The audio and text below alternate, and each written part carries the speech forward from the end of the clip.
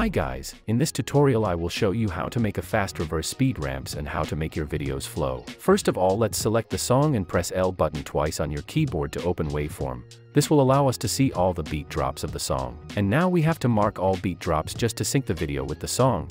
As you see, I have already marked them, and to mark the beats, scroll to the highest peaks of the song and then press star on your keyboard to mark them. Once you are done marking, we can close waveform and begin making a flow video. First of all, let's select your first clip and right-click on it, then go to time and select enable time remapping. Scroll to the very beginning of your clip and then begin moving this time forward or backward to choose the beginning of your speed ramp. For example, my speed ramp will start right from here. So now let's scroll to the beat drop. Let me move this clips further.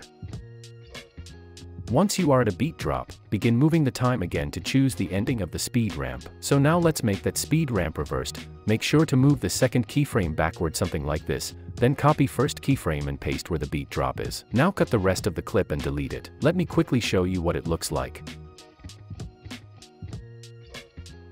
Nice, now let's select all keyframes and press F9 on your keyboard to ease them, then go to Graph Editor. Right-click here and select Edit Value Graph. Make a smooth curve like mine now.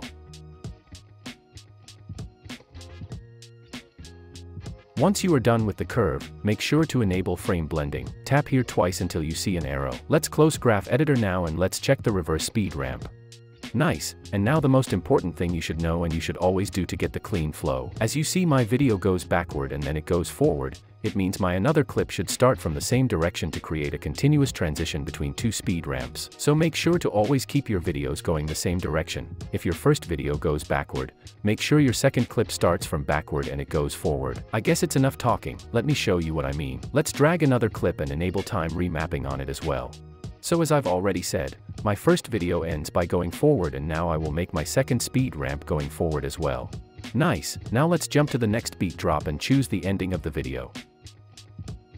Let's now do the same reverse speed ramp. Drag that second keyframe backward a bit, then copy first keyframe and paste where the beat drop is. Now cut the rest of the video and delete it. Let me show you how it looks like. As you see, I've made a continuous movement and both of my clips are moving the same direction. Let's select keyframes now and press F9 on the keyboard and then go to Graph Editor and make a smooth curve.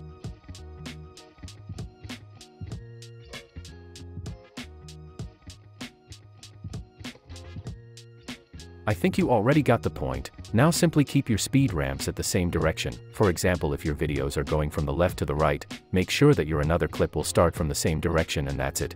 It's the main secret you should know and do. I will skip the rest clips and let me show you what it looks like when you make your speed ramp flow.